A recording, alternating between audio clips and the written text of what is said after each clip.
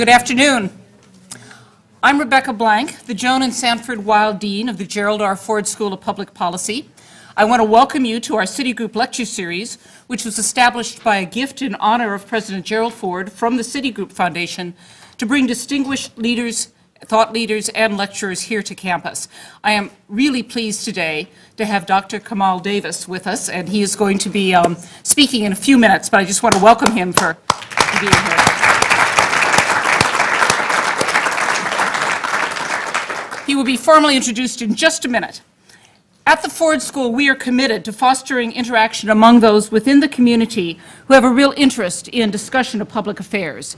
The Citigroup Lecture provides an important opportunity to ask questions and to explore ideas with distinguished individuals who've worked at the highest levels of national and international policy. We welcome everyone who's joined us today for this lecture and for the discussions that are going to ensue after it. We are particularly grateful to Citigroup for making this type of opportunity available.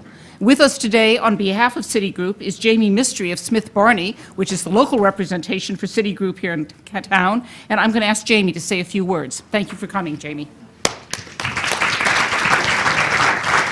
Thank you. Good afternoon and welcome. What a great honor on behalf of Citigroup to be joining you this afternoon, and a great honor, of course, to be welcoming our distinguished guest, Kemal Dervis, to Ann Arbor and to the university. This event marks the first of the Citigroup lectures to be held in the new home of the Ford School of Public Policy. Most of you are probably already aware of the very generous personal gift from Citigroup's now former chairman, Sandy Weill, and his wife, Joan, to the Ford School. So there is a special sort of a significance to today's event as we now begin to present the Citigroup Lecture Series here in Weill Hall. And what a beautiful facility you have here. The Citigroup Foundation, in endowing this remarkable lecture series, continues a long tradition of supporting education, interaction, and open dialogue around the globe. This type of lecture series is one of many events that makes life on the Michigan campus so enriching and unique, and thank you for your participation today. We hope you'll be able to join us for future lectures in the series. Thank you very much.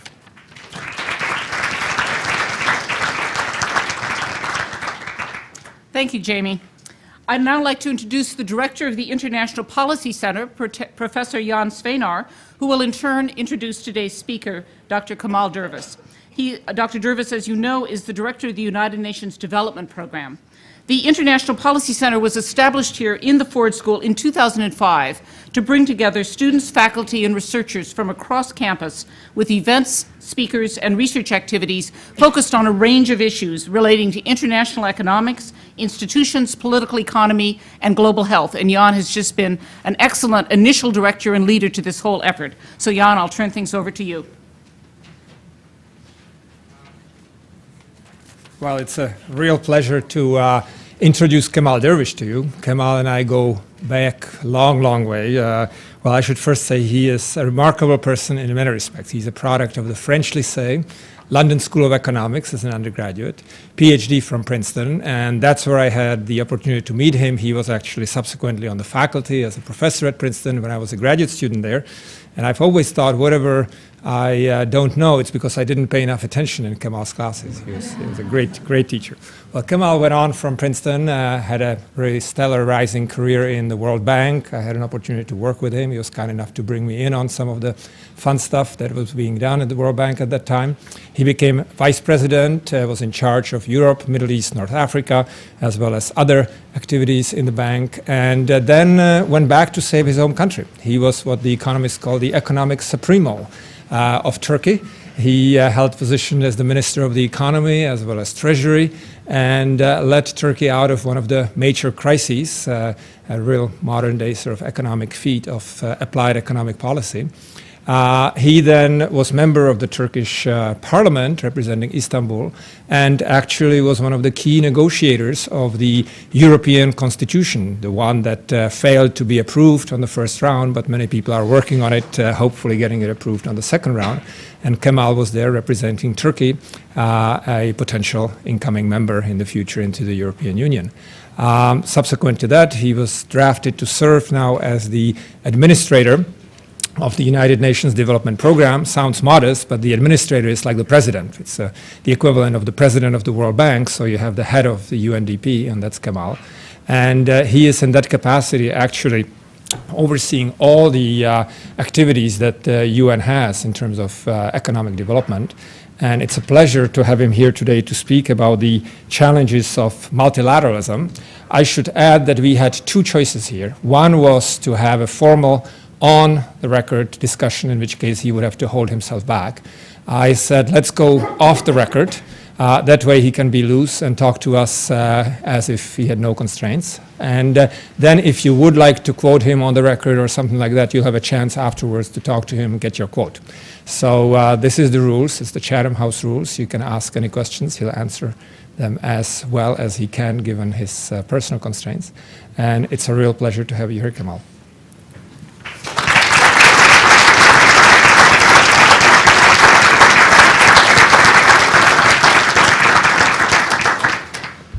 Well, it is my great pleasure and privilege to be here really with all of you. Dinbank, thank you very much for inviting me. Jan, Jamie, it's great, and I have other friends in the audience that I can see. It is always very good to be in an academic setting. I did start very early in my career as an academic, both in Turkey and then teaching at Princeton, and then Jan gave a summary. But it feels very good to be in an academic setting. I think you're lucky to be in this beautiful building with all the minds here, the discussions. It's a very special time of life, and I think one has to enjoy it fully. I will talk, I've learned in politics that there's no such thing as off the record, but I will I will of course try to be as free as possible. But when something then gets published, we'll go over it for some of the details. Choosing a topic is very difficult, of course, for always, and one can't fit into 40 minutes everything one wants to say and one wants to share with such a wonderful audience. I want to talk about multilateralism really today and really make a plea for multilateralism, both in the political and in the economic area, and try to share with you some of the arguments that I've accumulated throughout my life, whether it's in academia, at the World Bank, in my own country, at the European Convention, and now at the United Nations. So it will be points rather than a fully integrated presentation, but I think that's all we really have time for, and I do want to try to put it all together.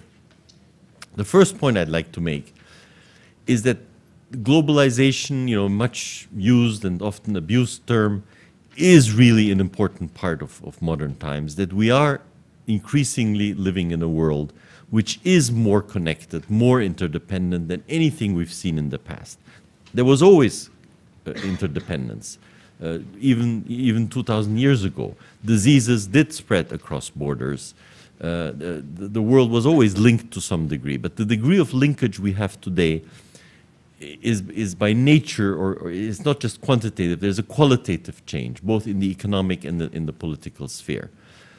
Take the economy, for example. It is true that at the end of the 19th century, the share of trade in global GDP was already quite high, and it caught up. Then there was a period after the First World War, the Great Depression, the Second World War, where it fell. It caught up in the early 70s with the level it was at the end of the 19th century. Now it is 50% higher than that, but it's not just the volume of trade, it's the degree to which global production systems are integrated, the degree to which any product we buy today has components coming from all over the world. So it's not just the volume, it's the way multinationals organize their production, plan their production. It's the way small firms fit into that whole system. That's one angle, if you like, on the economic side. The financial system. Of course, there was direct foreign investment in the past. In fact, as compared to British GDP, foreign direct investment from the UK at the time of the British Empire was even larger than it is today. But what's happening today is that the gross flows are much, much larger than the net flows. It's not just money moving from one place to another. It's money moving sometimes within 24 hours, thanks to Citibank and others, 3 or 4 times in and out of one place. So financial integration is much, much more advanced. And indeed, with the modern technologies, derivatives, and so on, we're even having a hard time keeping up with the degree of financial integration there is. On the political side, of course, these are the biggest of all topics. The danger in terms of security, human survival that we faced ever since the nuclear age is much larger than anything that we ever faced before, and it's continuing. So from a security point of view, whether it's the nuclear threat, which we are again rediscovering these days, we somehow had forgotten about it. But now, with nuclear proliferation, the North Korean problem and all that, we say, wait a minute, we actually still have nuclear issues to face. And I think they're going to become bigger.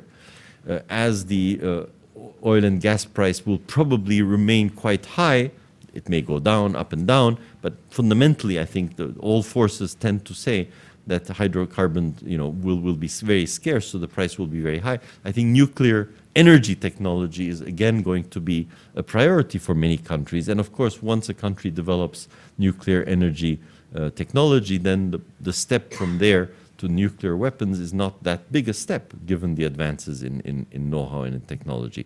So I think the interdependence of the world on the security side is as great as ever and greater. And of course, terrorism, the whole threat perceived, it may not be of massive destruction, but it is true that when we board a plane today, the threat is palpable, it's present. So I think there's a tremendous degree of interdependence of human security also on that side. Climate change, I'm not a specialist of the issue. I want to find the time to read more carefully about it. But many of my friends who really do know more about it have really convinced me that this is a serious issue. It's not just a scare. It may take a long time, but we do have a major environmental challenge here.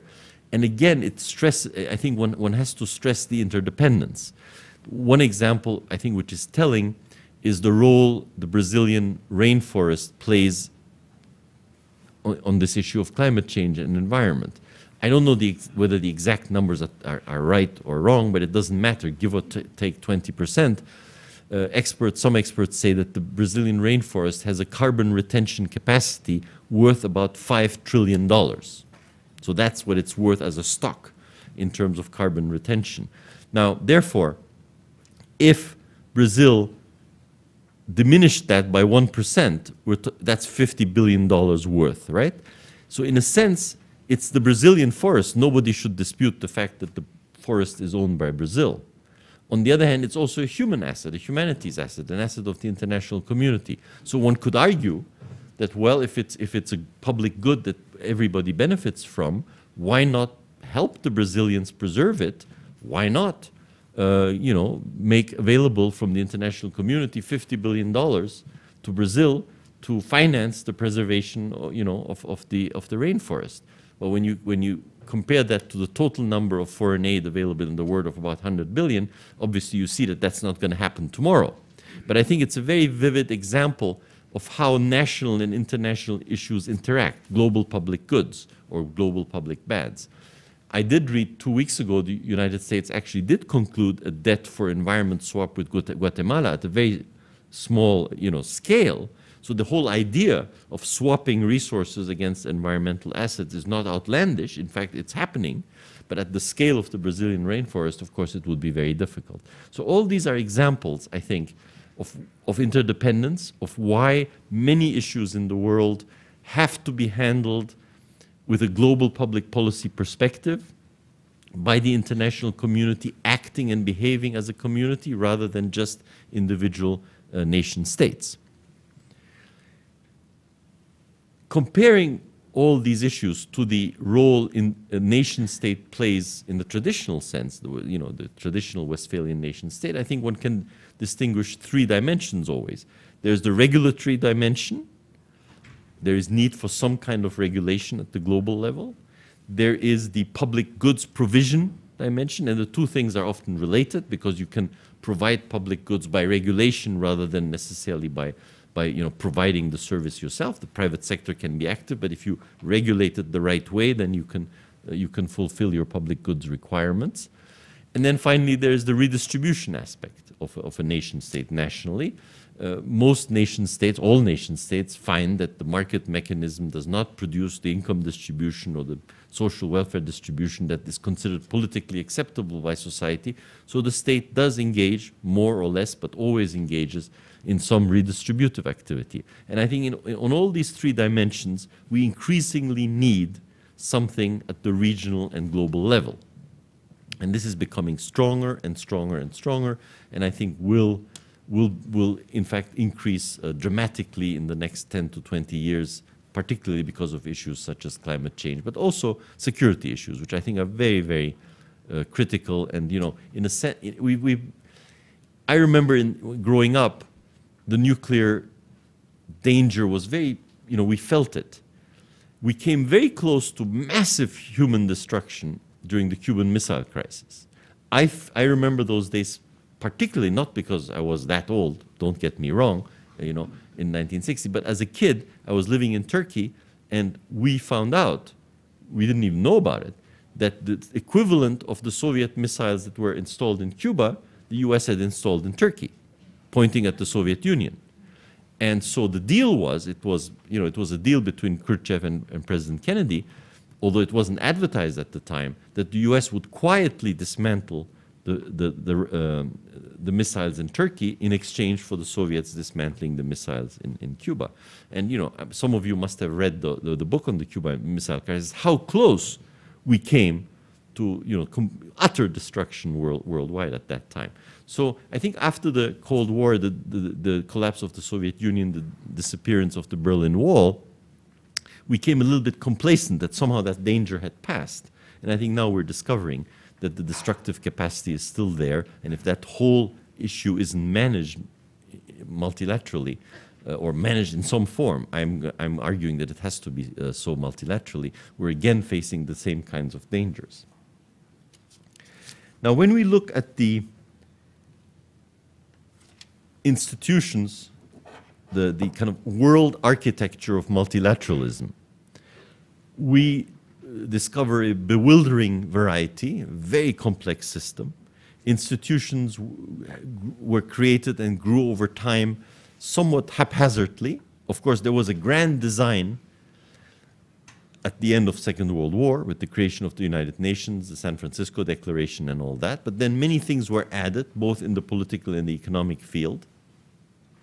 And we now have, you know, almost hundreds of institutions. Within the United Nations itself, we have 38 United Nations organizations, and then you have to add others. And I think if you ask a kind of citizen of the world somewhere in any country to explain that, or even to tell you a little bit what they know about it, it's very little. It's very little. It's not easy to understand. It's not easy to explain. It reminds me a little bit of a computer program. Now, of course, you guys all have, the students have all these packages. But when Jan and I were students, you know, I actually programmed my own PhD thesis in Fortran, the solution algorithm to a general equilibrium model. And, you know, I know that with those programs, after a year of adding this and adding that, they become so complicated, you have to throw them away and start from scratch, basically. And the international architecture is a little bit like that. It's so complex that because it's been added and added ad hoc, that it has reached, I think, this point. I don't think we can do the same as we do with a computer program, but really a kind of a holistic look at what we're trying to achieve with all this architecture, I think is needed, because otherwise also in terms of just explaining it and getting backing for it, it's very, very difficult. So when we look at it, what we find is there is the overarching kind of United Nations framework, and even the World Bank and the IMF are part of that framework. And then there are the very many specialized organizations, and each sector, each global issue, in a way, has created an organization. And that's not necessarily a bad thing. In a very empiricist approach to life, you could even say that's the best way to do. You have an issue, don't try to create some grand design. Just, you know, focus on that particular issue, see who can deal with that issue, get the people together and try to deal with it. And that's an approach to global public goods, which I think, you know, is quite reasonable in many ways. and works to some degree. And you know, you don't need an overall grand design to solve everything. So that's what we have. We have the World Health Organization that deals with health problems. We have the International Labor Office that tries to elaborate on labor standards and labor policies. You have, of course, some things which we don't even think about, like the International Postal Union. When you think about it, letters, I mean, now, of course, emails don't have basically abolished letters, but you know, letters for decades, we used to write letters, and they came and, you know, they had stamps, and everybody knew how much they had to pay and so on. But this was an example of an international organization that actually provided a service for the whole international community, not a very controversial service in this case, but that works. So I certainly don't want to argue against a kind of pragmatic issues-oriented approach, but I do want to argue that we do need something more than that on the big issues. On the much more controversial issues. And here what we have is blocked, is kind of doesn't, you know, doesn't advance. Within the United Nations, we have the Security Council, which is a product of the Second World War, the way it was created. The victors, you know, gave themselves the permanent veto and permanent membership. And then they're elected members. The size was increased at some point, but essentially it reflects what was the case after the Second World War. And when you think of the Security Council, it has its legitimacy. It is part of the United Nations machinery. I think the recent years have shown that despite its failings and despite the fact that it represents the world of 50 years ago, it still has a certain amount of legitimacy. But it is very contested and easily blocked. One permanent member's veto can stop any action. And we see it today in parts of conflicts like in Sudan and elsewhere, you know, that there is always this question of, can the UN act? For people like myself who actually work as a UN staff member on the staff side of the UN, there's this big confusion, of course, in public opinion between UN as an organization and the UN as a family of nations, and it is always very disturbing to us and not very, you know, not a nice event when somebody says the UN is inactive, can't do anything, isn't moving, you know. Well, we can't move unless on these issues unless the Security Council actually makes a decision, and you know, without that decision we are totally blocked. So there is that side of the UN, and then there's the General Assembly, and the General Assembly. It is a fantastic institution. The whole world is there. All the countries are there.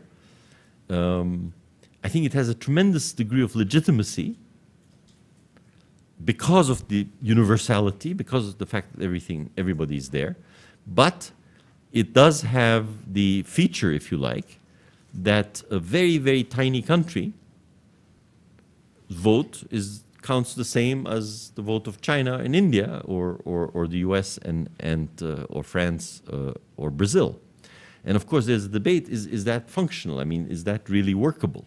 Is that a reasonable way of making decisions? Now, the General Assembly does have power of the purse in the UN. It does have some influence on how the organization is run. It elects ECOSOC, which then elects boards of the funds and programs and so on. But in terms of real decision-making power, it is very limited, of course. So you have this duality within the United Nations of a Security Council which has decision-making power, but a council that can be easily blocked by a single permanent member.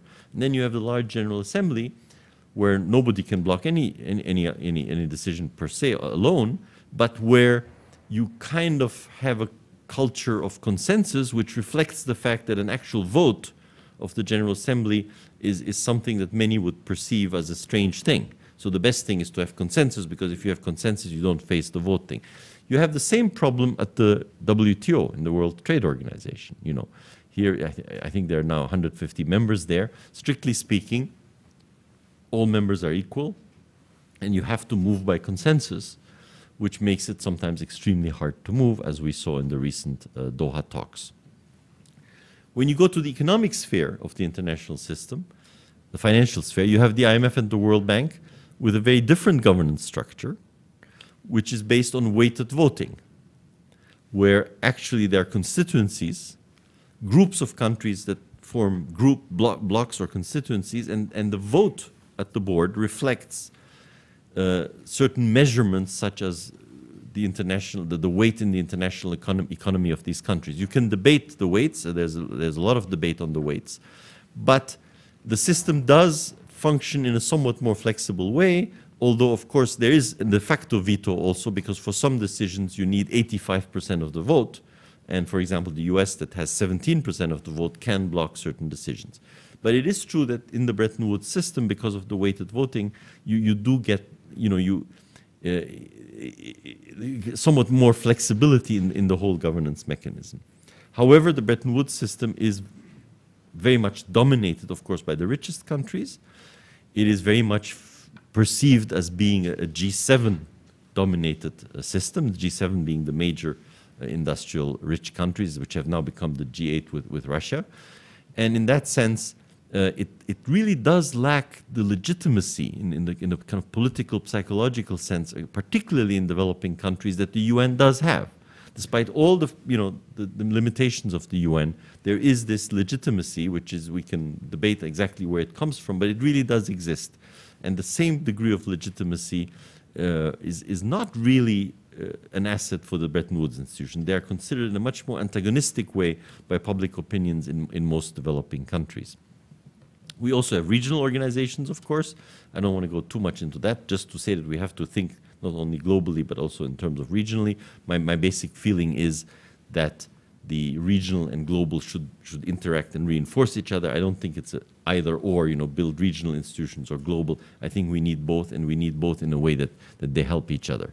So in this overall picture, what has been proposed for change? What are the avenues of change that are being explored, debated? Well, one, as you know, was the Secretary General's proposals last year for reform of the actual secretariat part of the United Nations, including the Security Council. I must say that when I came to the UN a year ago, and I was all excited about the Security Council, I had written a book for Brookings before I joined the UN, thank God, because what I wrote there, therefore, was not due to the fact that I had joined. Friends told me, friends who had been in the UN for a while, said, Kemal, don't get too excited, because we've been working on Security Council reform for 30 years, so it will take some time.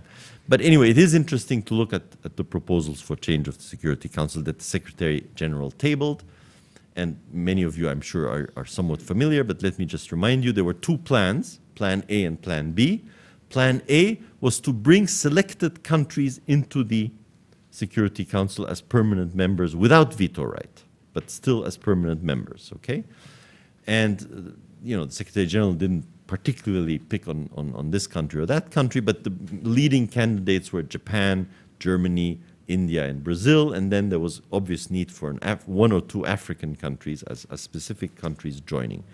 And then there would be some other countries that would be non-permanent members elected. The veto remains the veto, so the P5 still maintain their veto, but you do have others joining in a permanent way. So once Brazil joined, it's a permanent member. And then there was Plan B. I don't go into all the details, but Plan B was different, because in Plan B, what you had was something a little more like the Bretton Woods system, but no weighted voting, but constituencies, group of countries, electing representatives for very long terms, 2 times 4 years. So instead of Brazil joining, Brazil might be elected by the Latin American group and might be a member for 4 years or 8 years, but Mexico was, or any other Latin country, Ecuador or whatever, Uruguay, was not forever excluded from the permanent status. So it was more flexible. The one which gathered a lot of steam was actually Plan A. Plan B was a little bit shelved, not by the UN itself, but by the member states. There was a lot of support by some countries for example, making Japan a permanent member. But it never happened. The whole year passed, no final decision was made. And I think a lot of opposition to this plan came from the fact that some countries said, look, in a sense, you're making things worse. The whole idea of having some countries as permanent members and others as not, introduces a fundamental inequality, and all you're doing is adding another 4, 5, 6 countries to that group forever. instead, let's have it more constituency-based, but then the constituency-based plan didn't gather much steam either. So that's where we are at this point. I don't know what will happen in the next year or two. I do believe some change is necessary. I mean, you know, I once asked the advisor to a permanent member with a veto right, do you think that 20 years from now, your country will still be a permanent member with a veto right? And the advisor said no. And then I said, well, what about discussing, you know, some changes? He said no. So, you know, we have this funny situation that, you know, everybody kind of agrees that the present system doesn't make much sense and probably will not be around 20, 30 years from now. But when you then say, okay, well, then let's do something about it, you know, then no, we can't, because it's just too ingrained. So we have a very tough situation here. On the economic side, I also believe it may not be as dramatic because, you know, at the end of the day, economic crisis, even very bad economic crisis, doesn't have the same urgent, I mean, how should I put it, the same devastating effect as, for example, a nuclear war could have. But there are some major problems, whether it's in trade, whether it's environment, whether it's in financial systems, global stability, and so on. Many issues on the economic side need also a multilateral framework. And here, we are stuck with this situation where the IMF and the World Bank kind of do their thing. The UN system is on the other side and does their thing. They don't really meet very much. And there's a general feeling of the system is dominated by the rich countries. And it generates a lot of resentment on the part of the developing countries and also among the emerging developing countries, both the very poor ones in Africa and elsewhere who feel powerless within that whole system, but also the bigger guys who feel they need a place at the table now. The table, of course, outside that whole system where people meet and try to make decisions are the G8, is the G8. That's where leaders meet regularly. I have to keep thinking that everything is kind of on the record, even if it's off the record. But, you know, that's where somehow 7 countries plus 1 now, plus Russia, have given themselves the right to meet and kind of decide the future of the world, okay? And when you think about it, China isn't there, India isn't there, Latin America isn't there. It's not, you know, it's not a framework that one can qualify as very legitimate. It may be useful to get some things going, and I think the G8 has made some very good decisions in the past. On Glen Eagles, for example, the decision to really increase development aid, or at least the commitment, the promise, and other things. But when you think of the G8 as the only kind of framework for actually making decisions on the economic and social side worldwide, it really lacks representativity and lacks legitimacy. So what is now being put forward increasingly in various ways is based on 2 or 3 principles, I would say. One is that you need a framework, a forum, which is less than 191 countries meeting around the table, which, you know, it is too unwieldy and doesn't generate decisions. You need something where you have representatives of various regional groupings and some individual countries, the largest countries, that come together to actually look at these global public good issues and actually make multilateralism work. The second, and I think most people kind of agree with that. The second principle, I think, is that it should be, you know, it should reflect the contributions, the weight, the real weight of countries in the international system, but should not totally exclude the smaller countries either. One proposal that the former Prime Minister of Canada, Paul Martin, had put forward was the L20 of the G20 is the group of large countries in the world on the finance side, and he said, why don't we make that group evolve into a group of leaders at the prime minister's level and call it the L20. I think the problem with taking only the large countries is that there are very numerous small countries that absolutely have to have a place in that whole debate. You cannot exclude the small countries from this kind of higher level international architecture. So I think we need a mix. And the third principle I'd like to propose is that it has to be at the leaders level. I mean, that is the value, for all its limitations of the G8, that people meet at heads of state or head of government level. I think the problem we have when we meet only at the sectoral level, that some of the intersectoral issues and priorities don't get even discussed or let alone solved. So we have to have some forum, some mechanism where we don't have just the finance ministers meeting, finance ministers and central bank governors, as we do for the World Bank IMF meetings. Or the labor ministers meet at the ILO meeting. I mean, these meetings will go on, but I do believe that we do need a kind of overarching framework which pulls it all together, doesn't deal with all the details, but gives some basic direction to the international system and to multilateralism. There are two actual proposals out now. One came out about a month ago by the Global Task Force for Global Public Goods, presided by the former president of Mexico, Ernesto Zedillo, which proposes what is called the G25, which is the G20. And for those of you who don't remember, the G20 is the G7 augmented with the major emerging market countries, such as India, Brazil, Mexico, and so on. Turkey is also a member. But augment that G20 with 5 regional representatives from a group of smaller countries, and formally, call this the instead of the G8, the G25, and give it certain powers, certain attributes to try to give impulses to the international system. Of course, nobody is saying that this group becomes a pure decision maker. They couldn't. But do what the G8 does, but in a much more inclusive and global way. The other proposal is going to come out in a few days, and therefore, I don't, it's no longer a secret.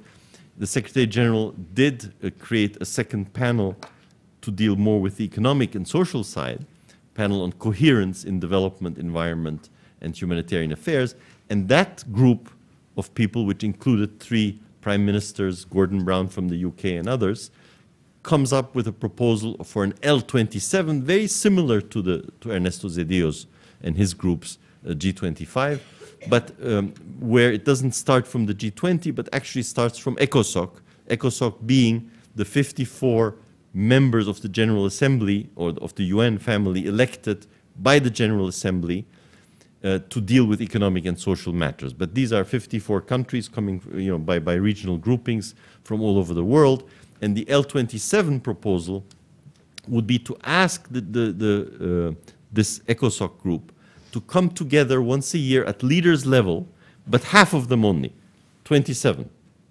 And they would rotate. Maybe 2 years would be one group, and then two other years would be another group of 27, which reflects, I think, the reasonable concern that once you get a group like that that's too large, in terms of decision making, even having a good discussion, it becomes very difficult. 25, 20, at most 30 is what you can deal with in a decision, in a forum like that, where if you want to have real decision making, or at least real proposals for decision making. So a lot of that is floating around. These proposals are being made. Now, I think the reaction, can be, there probably is going to be a range of reaction, but to take extremes, some people will say, oh, this is irrelevant. These are people making gymnastics of ideas in the international community, in the UN and elsewhere, but the fact of the matter is nation states is what counts, power politics, realpolitik is what counts. You can create whatever group you like, but at the end of the day, it won't really matter, and it's the old game of nation states that continues, and all this is not really very relevant, okay? The other extreme, of course, is to be very optimistic and say that in the face of these huge challenges, we can actually create an international decision-making architecture that can deal with the global public bads and goods in a much more forceful way than in the past. Nobody is talking of going above the nation state, mind you, here. It's not like in the European Constitution or in Europe, where some European federalists really viewed, you know, really going completely beyond the nation state. All these proposals are still taking the nation state as the fundamental element of the international system, but trying to create a structure and an architecture of cooperation that will allow nation states to share some sovereignty to solve particular problems. Now, I think we really need to think very hard about these things. I really do believe that the threats that are facing us are so big, so huge, that just business as usual, you know, is just not acceptable. And in that sense, I do want to share this conviction with you today. It reminds me a little bit of Paul Krugman's book. I think it was the rise of, I forgot the name, the age of diminishing expectations. And in that book, in one chapter, he says the following about human nature. He says, look, all of us, I mean, the big problems in our life, you know, are our health, our marriage, love life, if you like, and our job, our career, you know. And once in a while, we think about these things. But in many of my friends, he says, decide that these are too big issues to deal with. You know, my health, I mean, you know, I can't change my habits dramatically and my genes and all that, so you know, I may have to change my lifestyle dramatically, but I really can't. My health is more or less set in the way it is. In terms of career, you know, long ago we studied something, we set ourselves on a certain path.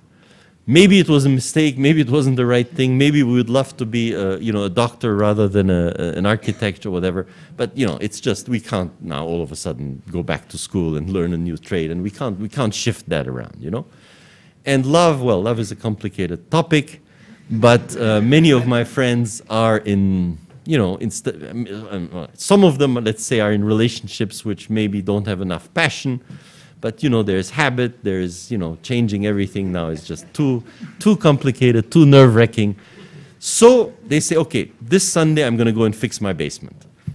And, and it, you know, I mean, I think the message is, it is true that in life, you know, when some of the really big questions are very difficult to face. And then you know, it's a very natural human reaction that you then, you look for something that you can actually deal with, and you try to deal with it, and it's very, I mean, there's nothing wrong with that, and indeed we should do that, and that's often the way you make progress. But I do believe that given the threats we face now, you know, given the fact that we're so interdependent, and yet we live with a nation-state machinery, you know, that reflects the world of 50 or maybe 150 years ago, I think really carefully thinking through on how we're going to manage the global system, whether it's the ecosystem, the ecology, whether it's human security, terrorism, nuclear threats, disease, you know, these things really need global approaches and management, not to supplant the local. In many ways, the local has to deal with many, many things, but we need that global level. And if we don't make a real effort to get there, we will face increasing problems. Networks, civil society, private sector, you know, NGOs can contribute a lot to that, but they can't really solve the big problem. You still need state machinery and public policy to deal with the really big problems. The Middle East, you know, disaster situation is not going to be solved by NGOs. I mean, you know, NGOs can do a lot of good there, but somehow you need statecraft and you need the international community to see the extent of the mess and to try to do something about it. And I think the same goes through for environmental issues and so on. So we need the political, the public policy side of dimension to complete the very positive actions I think that civil society can do. And indeed, civil society can push for these decisions. Without civil society pushing for them, I don't think much will happen. So let me end then this plea or this, you know, this presentation on the role of the US in all that. Because I think when we look at the world, you know, half the world's armament budget is US. 1 trillion is spent on armaments, half of it is US. The US is tremendously powerful economically and certainly in terms of defense, in terms of ideas, in terms of science, in terms of wonderful universities like this one. It's a huge huge power in the world, and of a kind perhaps that didn't exist for a very long time, maybe since the Roman times and so on. At the same time, I would submit that, you know, the last few years, if anything, have shown that there are tremendous limits to what a country like the US can achieve on its own. And it's becoming increasingly clear. So, you know, in a way, it's a huge challenge now, because we are for the US, because we are in a multilateral system or an international architecture where certainly it's not possible to advance without the US. Okay, it's too big, too large, too powerful, too influential, too rich. The international community will not get organized without positive US contribution, US support. The US can certainly change, stop any possible change in any direction, okay? It's powerful enough and large enough to play that role. On the other hand, the US is also feeling that, you know, many initiatives are running into dead alleys. Many things are blocked. Many things are not moving ahead, and there are clear limits. So I do believe we now, in the next years, or maybe 5 years, decade or so, we face this situation where either in the US there's going to be a change, and there will be a much more active support for multilateralism and international policy solutions to global problems, or we will face huge international problems. And I'm optimistic, actually, because when you look at the history of the United States, I mean, when you look at the US, and I'm Turkish, so I'm not, you know, an American citizen. I say it as somebody who has lived in the US, who likes the US, who's been, you know, who is very fond of America. But I think when you look at it, actually, it has, I mean, there are three interesting things. One, it's very global. It's a society where, you know, Jan, you're from the Czech Republic, and there are, you know, compatriots from Turkey teaching it. It's one of the most global societies. So in a sense, for the US to kind of relate to the global world and in a sense take a leadership in a governance system that would be appropriate to a global world, I think from a cultural, psychological perspective, shouldn't be that difficult. It's more difficult in societies that are much more homogeneous, that are, you know, which are less open or it's not open to the world in the sense perhaps of travel as much as maybe a Czech citizen does, but in terms of the basic relationships, whether it's to East Asia, whether it's to, you know, Africa as African Americans, whether it's to the Middle East, whether it's through the connection with the Jewish community in Israel, or to the connection to the Arab community, it's all there in the US. So in a sense, all the ingredients are there for the US to actually become very committed to a global solution or global approach to the world's key challenges. The second thing is, when one looks back at history, of course, as I said early on during the presentation, I mean, it was actually the US leadership that led to the United Nations in the first place. I mean, the San Francisco Declaration, all the very strong commitment of the US to multilateralism and multilateral institutions. A beautiful speech is President Kennedy's address at the commencement of American University, I think in 1962 or something like that, where you have a beautiful statement about multilateralism, the rule of law in the world, the need for nation state to submit to the rule of law internationally. President Kennedy, you know, a US president, and the need to organize this world in a multilateral way. And I can, you know, I mean, whether you go back to Jefferson or even President Reagan, you know, coming from a different side of the political spectrum, a lot of multilateralism and commitment to the world actually in US leadership in the past. And finally, third point, the resource side. I mean, this is a whole different topic, much more technical, economic, the twin deficits and global imbalances, and, you know, the $700 billion deficit and, you know, current account deficit in the US. But I think if you look at it from a resource point of view, it would seem quite clear that the US, you know, even though it has this huge GDP and wealth and all that, doesn't have the financial means to deal alone with many of these problems. It has to share. It has to share the costs of human security, of environmental management, and of other issues. So there's also a strong economic pressure, I think, that will militate in the direction of a more multilateral approach in US policy. And I think when that happens, it will, many things which seem impossible now will all of a sudden move ahead much more quickly. So that's why I do believe that it is important, and that I am fairly optimistic, because I think the dynamics within the US society actually exist. Of course, others have to cooperate too. Europe and every country has to move in that direction. But I think the role of the US is critical. And one comparison I sometimes make, I don't know how justified it is, but it struck me the other day thinking about it. Because when I first came to the US, when a student at Princeton, it was in 1970, at the end of the 1960s. And I think in the 1960s, American society did something very, very important in terms of race relations and race integration.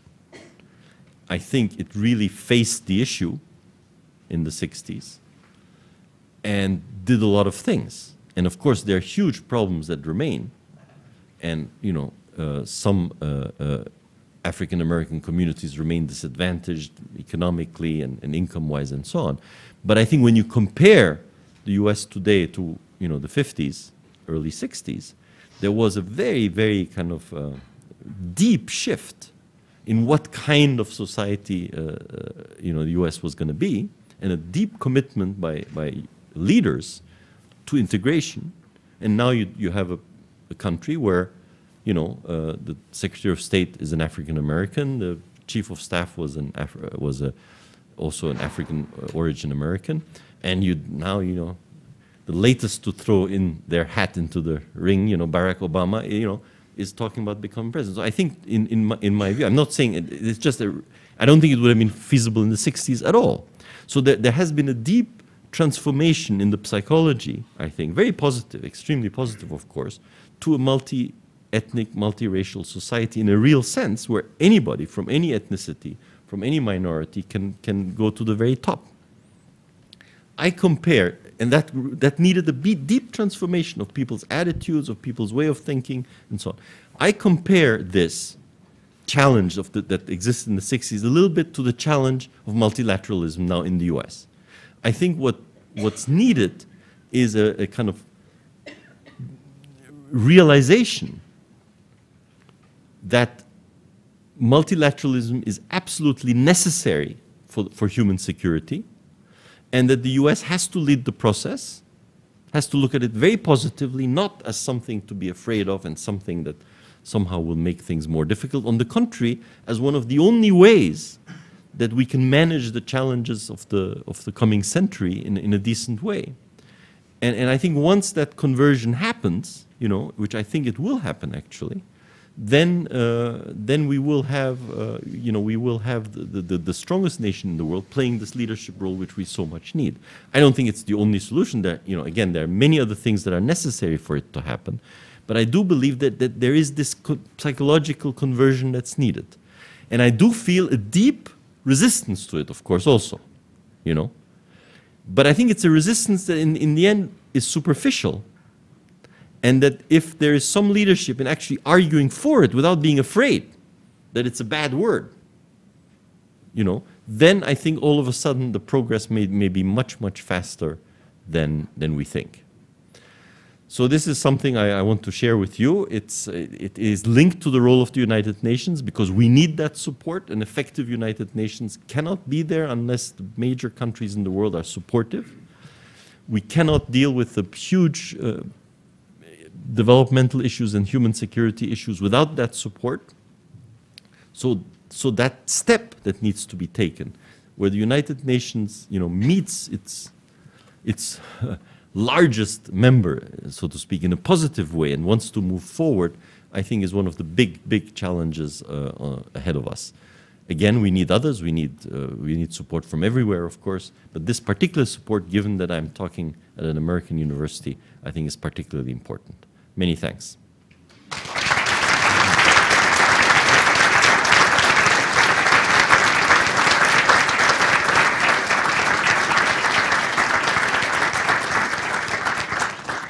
Yeah, I think we do have some time for a few questions.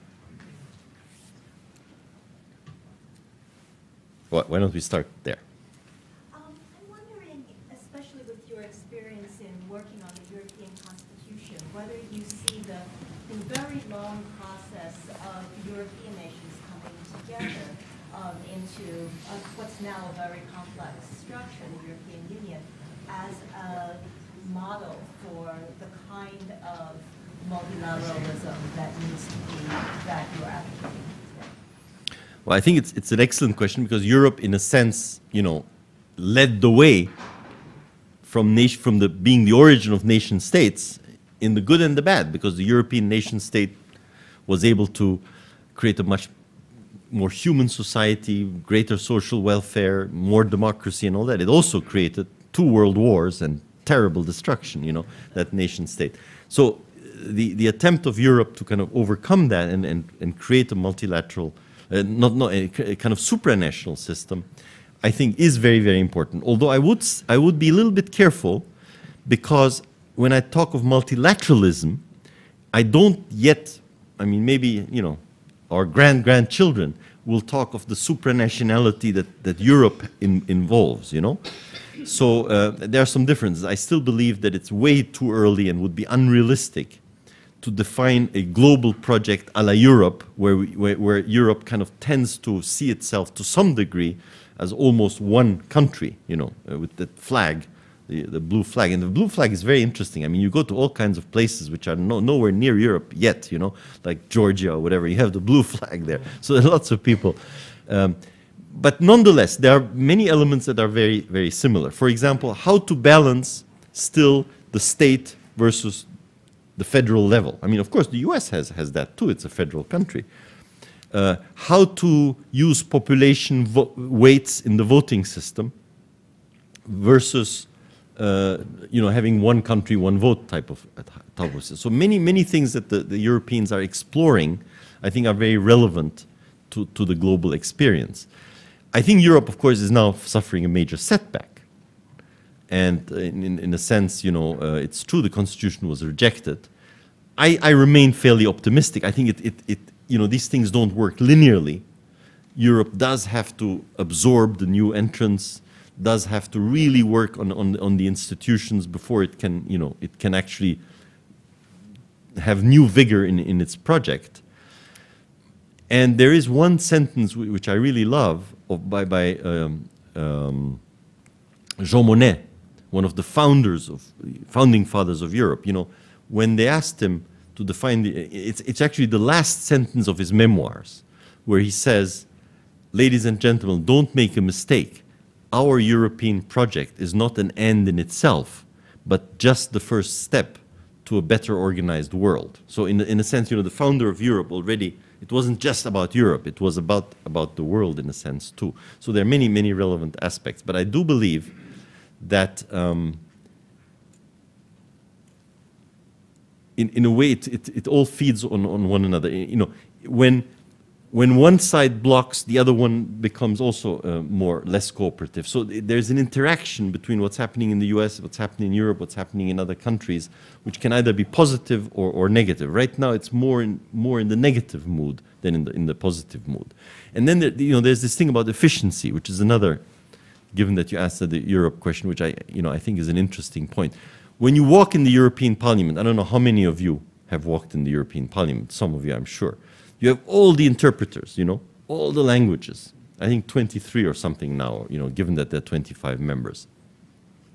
And it costs, a significant portion of the European budget is actually spent on interpretation. So, one thought I had walking around the European Parliament is, what a waste of resources, all these interpreters and all that. But then immediately I stopped myself and I said, look, if that's what it takes to avoid wars between these countries, to lower military budgets, to create a zone of peace, let's spend the money. There's no problem, So there is a little bit of a trade-off, between trying to be super efficient versus, creating the mechanism whereby you may have to talk a lot and waste some time and pay interpreters, but it's a little bit the same at the General Assembly in the United Nations. You come in there and you know, one reaction could be, well, let's get something done, you know. And of course, that is a correct request. But on the other hand, having all these people interacting in all the languages, all the translations, nobody feeling as an outsider, has tremendous benefits also. Yes? I would like to ask about how we get the voices of three groups of people in the world really to the table. And one is women's voices. Since the Beijing conference in 1995 and the Platform for Action, there's been enormous resistance to moving forward, even though countries have made some progress. And then there are farming communities who really do not want to leave the farm and go to the city, even though agricultural policies in many places and internationally policies are forcing farm families off their farms because of the low prices for commodities internationally traded, and because of government policies which see a diminution of the number of farms as a worthy goal. And then the third group are indigenous communities who live, for instance, in the Brazilian rainforest, and who feel that their whole way of life is tied up with particular sites, particular habitats, and see very little regard on the international scale for preserving those habitats and letting them preserve their own communities.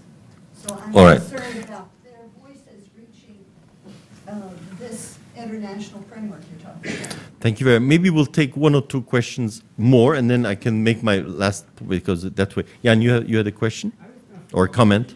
On the U.S. Idea, which I think is brilliant in the sense the U.S. is just too strong, or very strong, so it's able to block, but not strong enough to proceed without limits, and therefore it's in its interest to be multilateral. And I was going to push you a little bit so we can think in recent memory, let's say the Clinton administration would be regarded as being much more multilateral than the current administration. If you were to take them as the base, in which direction one, two, or three things should one push to achieve the goal of becoming more multilateral? Okay, and then if there's anybody else, then yeah, why don't we take one there? Yeah, you mentioned that there are some issues that's complex internationally that can be dealt with in a more narrow and focused way, like environment and the bilateral deal between the U.S. and Guatemala. Well, my question is, like, does this approach applies to another area of globalization that is international trade? We all know about the issues about the Doha round and what happened and is happening. And we see the proliferation of bilateral and regional trade agreements. So, like, do you see then these bilateral agreements as stumbling blocks, or are they like building blocks or bigger framework? All right. Well, I mean, we're kind of out of it. I'll very telegraphically say a few words. Maybe on the last one, you know, I think some amount of regional cooperation is clearly can be a building block, but it depends a lot what type of agreement they are. And I definitely don't think that what's called the spaghetti ball, you know, the kind of all kinds of very complicated regional agreements can replace a good multilateral, legally binding trading system. So I'm concerned about the bilateral deals. And the other thing, the developing countries, of course, should always realize that when they're in bilateral negotiation with the EU or the US, you know, the power balance is totally, you know, against them. Whereas in a multilateral framework, when all the developing countries participate in that framework, they can, of course, bring much more weight to the table, and the deal they will reach overall will probably be more in their favor than if, you know, Bangladesh negotiates directly with, let's say, the European Union. So in that sense, it's to the developing countries' advantage, I think, to have a multilateral framework. In terms of the voices of, you know, many groups, I think the UN, they're voices, but whether these voices translate into action, which I think is the real question, that's much more difficult. I must say that the UN is trying a lot, and within the United Nations, you know, there was a decade for indigenous people. on gender issues. We really hope to push much harder. There will be a new organization that is now being proposed. It's UNIFEM, but UNIFEM strengthened as a world women's and gender organization. So, but for decisions to be made on all these things, again, you need the political level. Advocacy can only take you so far. Now, Jan, on the 90s versus afterwards. President Clinton is an advisor to the UNDP on tsunami, post-tsunami, and so therefore once in a while he comes. We have the privilege of hosting him, and he comes by and we chat and all that. And I think the 90s, and he very much realizes that, and it's his view also. The 90s, I mean, so much could have been done during the 90s, because the Berlin Wall collapsed. The Cold War ended. The history ended, Fukuyama. And there was this tremendous opportunity, in a way, to build the new world, with new institutions, overcoming the Cold War blockages, Security Council reform, all the things I mentioned. The ideal time was actually the 90s to do that, because the whole thing on terrorism, 9/11 hadn't happened. I mean, there was a kind of positive outlook on the world. And it wasn't taken. I mean, there was no action against it, but it wasn't considered a major priority. And let's face it, it's always in our personal lives too. If there's no major challenge ahead of you, if you have a heart attack, you really start a diet. If you don't have a heart attack, So I think the 90s were a little bit a decade where, there wasn't that much of a challenge, in a sense. So while the administration in the US, even the first Bush administration and then Clinton, was in a sense much more multilateralist and much more inclined to work in a multilateral framework than what came afterwards, I think the challenge wasn't so immediate. And actually, President Clinton has shared with me once that he really felt that so much more could have been done at that time. And of course, he's doing a lot now in his more private capacity. Then came this period, the terrible, crime of 9/11 and all that, and then the reaction, coupled with this. Well, I should go back one more step. And of course, also in the 90s, I think there was an unrealistic view of U.S. power.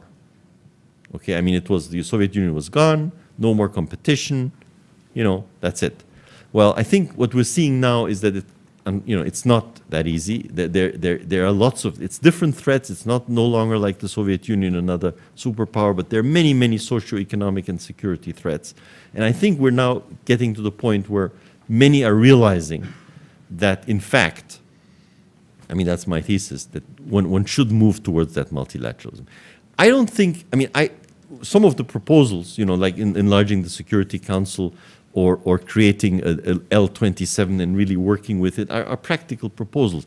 But I think what's more important than any one particular action is really the outlook, the approach. We have these problems, how are we going to solve them? And here, and last point, I think it needs to be a combination of people who share certain goals and values. You can't always get the whole world to agree with anybody. I mean, whether it's France, the US, Turkey, the Czech Republic, and so on. So there will always be certain alliances, certain coalitions, certain like-minded. We in the UN system on the economic side, we have like-minded donors, which are mostly the most generous Nordics and so on.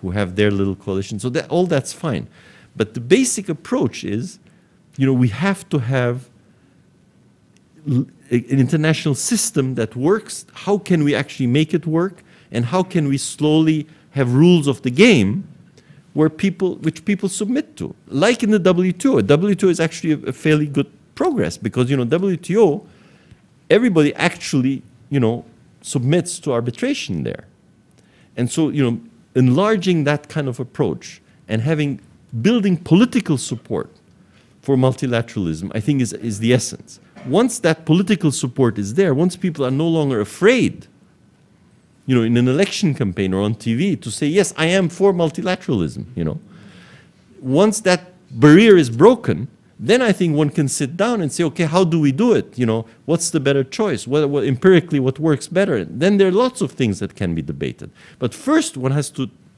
you know, go beyond that barrier, which unfortunately still exists, that even saying that you might want to work with the United Nations, you know, is not such a great political thing these days still. And that has to be changed. Thanks a lot. Oh, sorry. I think I have to run. Marina. Yeah, because there's a plane.